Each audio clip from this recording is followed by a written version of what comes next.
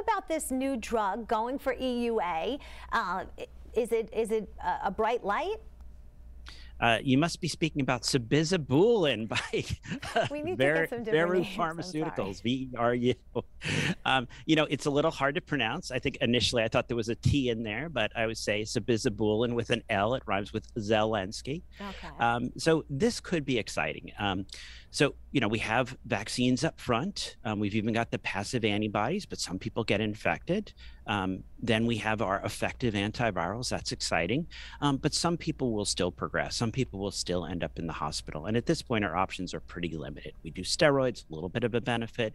We support people with oxygen, other things, but we don't have any dramatic medications. But this new drug, sabizabulin, they submitted their data to the FDA for a pre-review. The FDA said, this looks good. Go ahead and submit for emergency use authorization.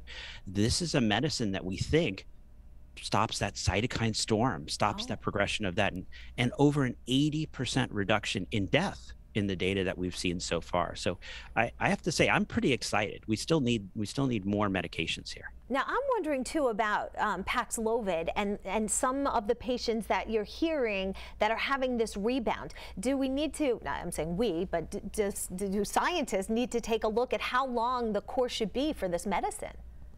So I think this is an important question, and we don't know the answer yet.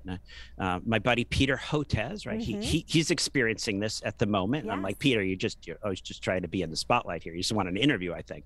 But what we noticed over time is there are sort of stages of COVID. There's that viral stage for the first week, and I still remember one of our buddies who came on Twitter saying, I had just a virus for the first week, and then I got COVID. I'm like, no. Now you have the second week, that inflammatory phase that we talked about that might end up people in the hospital.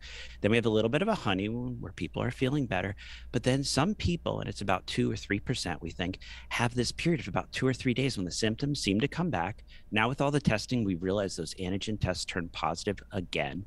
The FDA has clearly said we don't have data yet to support retreating at that second period. We also do not know if they're infectious again, right? Should we start isolating?